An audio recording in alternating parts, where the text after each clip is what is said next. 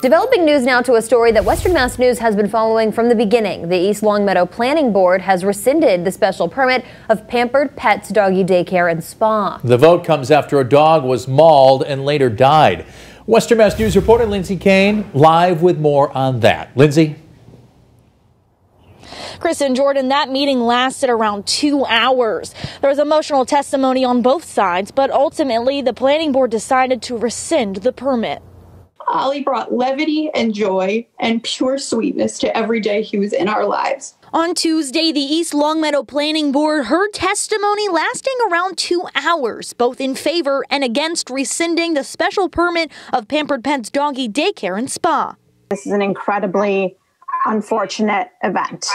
And there's a dog who passed away, and obviously that is extremely emotional. Miss Deegan took,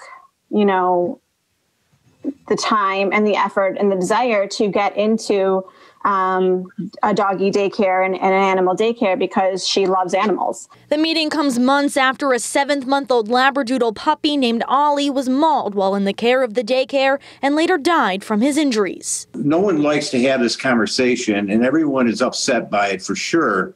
But at the end of the day, there's a responsibility and a liability issue that needs to be considered seriously. The planning board expressed concern over the supervision at the daycare, which owner Denise Deegan said was not the case. I actually have more than enough staff because I wanted to be extra cautious and make sure we had more than enough coverage. But Amy Baxter, Ollie's owner, says her family's puppy would still be here today if rules were followed and protocols were in place.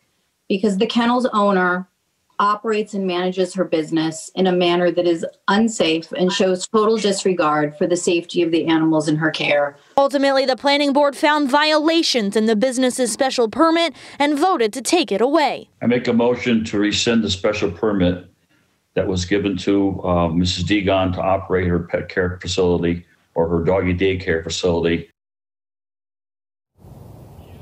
At this point, it's still unclear if the business can operate in any capacity or not.